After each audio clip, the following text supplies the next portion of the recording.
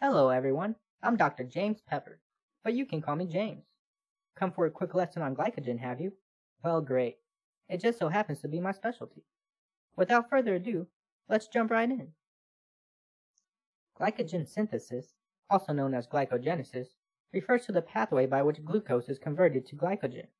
The two major sites for glycogen storage are the liver and skeletal muscle.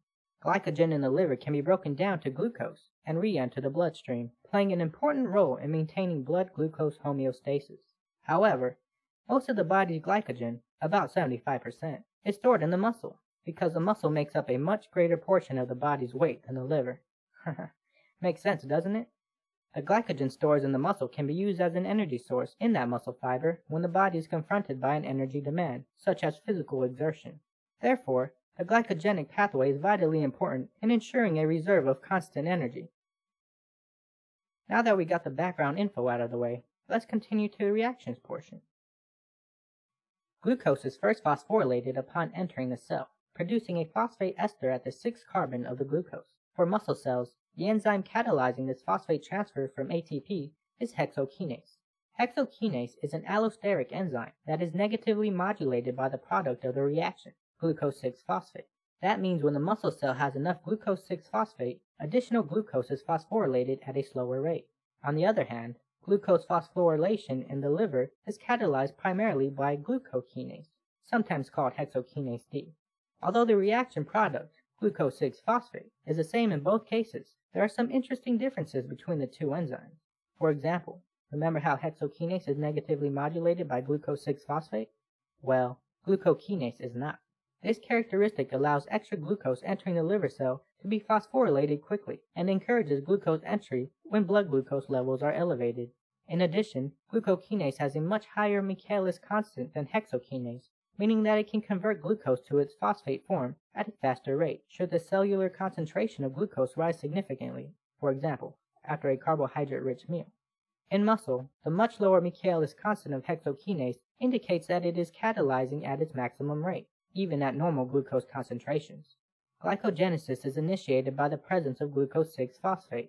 The phosphorylation of glucose as it enters the liver cell keeps the level of free glucose low. In other words, the liver has the ability to lower blood glucose concentration when it becomes too high.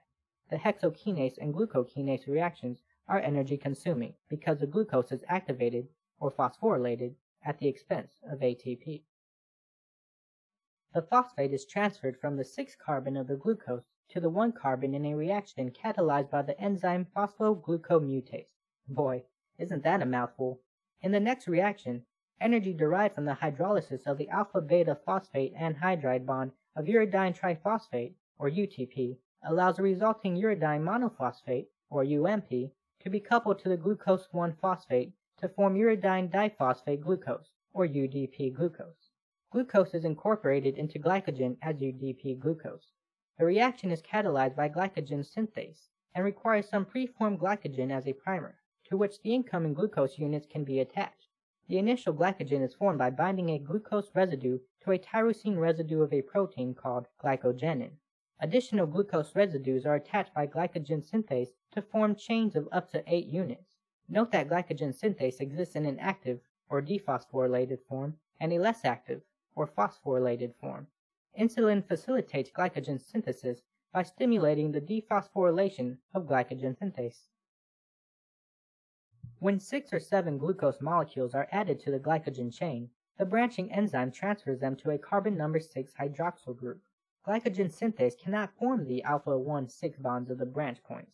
This action is left to the branching enzyme, which transfers a 7-residue oligosaccharide segment from the end of the main glycogen chain to carbon number 6 hydroxyl groups throughout the chain.